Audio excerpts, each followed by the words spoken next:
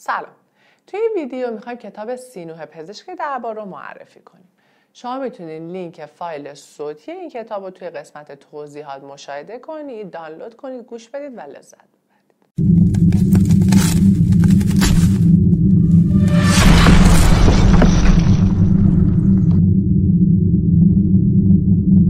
کتاب سینوهه نوشته میکا والتاری، نویسنده معروف فنلاندی هستش که به دلیل دقت بالای تاریخی که داره بسیار مورد توجهه. این کتاب توی سال 1945 چاپ شد و با اختلاف پرفروشترین کتاب سال معرفی شد. این کتاب شما رو به 3300 سال قبل به دوران فرعون‌هایی چون آخناتون و هورمزد میبره. توی این کتاب علاوه بر آشنایی با سبک زندگی مردم مصر باستان، با سبک زندگی مردم بابل، سوریه و کرت باستان هم آشنایی پیدا میکنیم. داستان از جایی شروع میشه که بچه‌ای که توی سبدی توی رودخونه نیل رها شده بوده توسط یک خانواده فقیر پیدا میشه. این خانواده چون بچه‌ای نداشتن، اون پسر رو به فرزندخواندگی قبول میکنن و اسم اون رو سینوهه میذارن. پدرخوانده سینوهه پزشک بوده و این باعث میشه که سینوهه هم طبابت رو یاد بگیره و از طریق یکی از دوستای پدرش وارد دربار بشه و تبدیل به پزشک مخصوص فرعون بشه. ماجراهای سینوهه از اینجا آغاز میشه. این کتاب چند تا ویژگی داره که به خاطر اونها معروف شده. اولی که دقت تاریخی بسیار بالایی داره، یعنی تمام وقایعی که توی این کتاب رخ داده در واقعیت هم رخ داده بوده. دومی که این کتاب جزئیات خیلی زیادی داره، به گونه‌ای که وقتی شما این کتاب رو میخونید انگار با مردم مصر، بابل، سوریه و کرت دارین توی خیابوناشون قدم میزنید. یکی از شخصیت‌های جالب این کتاب فرعون آخناتون هستش که فکر کنم همتون با دیدن فیلم یوسف پیامبر با شخصیت اون آشنا باشید. آخناتون طرفدار برابری انسان‌ها بوده و اصلاً به بردهداری معتقد نبوده، اما جالب این که این تفکرش که انسان‌ها رو برابر می‌دونسته باعث آشفتگی مصر و تضعیف مصر میشه. نتیجه می‌بینیم که هر تفکری هر چقدر هم که قشنگ باشه متناسب با زمان خودش هستش و در زمان دیگه بسیار نامناسبه. نکته جالب دیگه اینه که تمام شخصیت‌هایی که شما توی این کتاب می‌خونید براتون ناماشنا هستن، چون از اسم این شخصیت‌ها و همچنین داستان‌هاشون توی سریال یوسف پیامبر استفاده شده. قبل از دیدن ادامه ویدیو، این ویدیو رو لایک کنید، کانال ما رو سابسکرایب کنید تا در صورت قرار دادن کتاب‌های دیگه به شما اطلاع رسانی بشه. توی بازار 2 نسخه سانسور شده و بدون سانسور از این کتاب وجود داره. اما سوالی که مطرحه اینه که شما کدوم رو ترجیح میدید؟ نسخه سانسور شده یا بدون سانسور؟ بریم یه مقداری درباره نویسنده این کتاب بدونیم.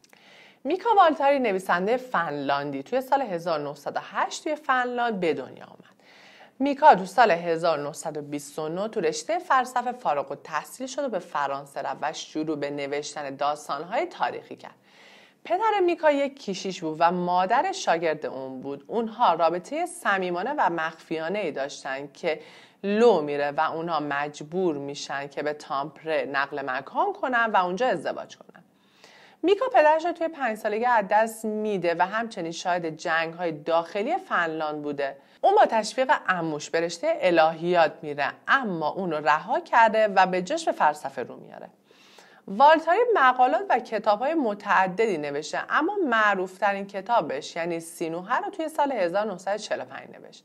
این کتاب به قدری معروف شد که تو سال 1954 فیلمی از اون ساخته شد. والتاری کتاب‌های تاریخی دیگه‌ای هم نوشته که شامل میکائیل پزشک سلطان سلیم، فرشته سیاه، مارکوی رومی، سرنگونی قسطنطنیه، مینتوس مشاور نرون و مردی بالای صلیب هستش. رمان‌های والتاری خیلی خاصن و همه‌شون یه سری ویژگی‌های مشترک دارن که توی ادامه ویژگی‌های کتاب‌هاشو براتون میگیم. 1. سفر. توی کتاب‌های والتاری قهرمان داستان سفرهای خارجی میره. 2. انزوا. قهرمان‌های داستاناش اغلباً یتیمن و والدین ناشناسی دارن. 3. قدرت. قهرمان داستان با افراد قدرتمندی در ارتباطه. 4. نقطه عطف تاریخی. توی تمام داستان‌های والتاری یک نقطه عطف تاریخی وجود داره و یه اتفاق مهمی رخ داده. 5. درگیری و خشونت. انواع جنگ و نبرد و خشونت توی رماناش مشاهده میشه. 6. ایدئولوژی. والتاری توی رماناش ایدئولوژی هایی که اهداف عالی دارن اما منجر به کشت و کشتار میشن رو مطرح میکنه. مثلا توی سینوهه برابری انسانی رو مطرح میکنه که منجر به کشت و کشتار و ضعف مصر میشه. 7. وجود زنان خوب و بد. شخصیت های کتاب والتاری همه با یه زن خوب و با یه زن بد که سرنوشت اون رو تغییر میدن در ارتباطن. 8. جادوگری و 9. خوشبینی.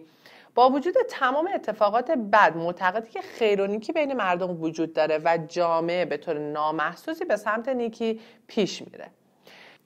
جالبه بدونید که والتاری بسیار پر افتخار بوده و 5 بار جایزه ادبیات دولتی دریافت کرده. توی 100مین سالگرد تولدش 1 سکه براش ضرب کردم و 2 تا سیارک هم به اسمش نامگذاری کردم. لینک فایل صوتی کتاب سینوهه توی قسمت توضیحات براتون قرار داده شده. امیدوارم دانلود کنید، گوش بدید، لذت ببرید. همچنین با لایک و سابسکرایب ما از ما حمایت کنید.